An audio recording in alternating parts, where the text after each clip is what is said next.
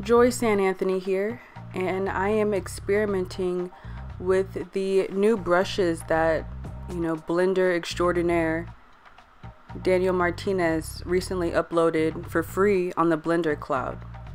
So to get to it, it's cloud.blender.org.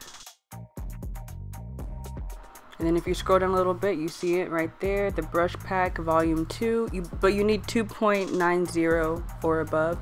So you click on it, and he gives you like short little icons of each brush. But to download it, you scroll down and you see like that blue download button. And when you go in, it doesn't automatically upload to Blender. I'm using Blender 2.90, so you have to go to File, Append, find the folder on your desktop, click it, the Daniel Martinez Laura, and then click Brush.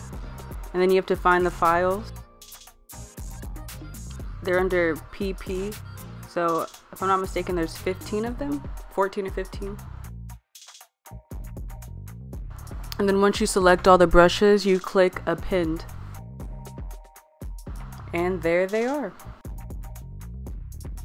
So I don't know about you guys, but when I went in to play with the brushes, the effect wasn't coming out, and I was like, oh no. So I spent some time playing around, and you need to go to Material Properties and then play with the blend. That's right under the texture, and you just have to adjust that.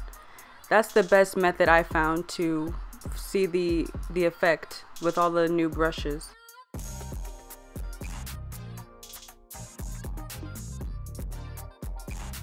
If you're able to go into 2.90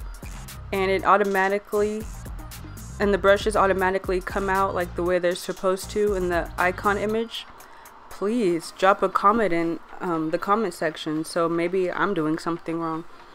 But I restarted my computer, I deleted 2.90, then re-downloaded it, and the issue was still coming up. But yep, this was the most important part of the video. The rest of the video is just a time lapse of me playing with these new brushes and making I call it Alaskan wilderness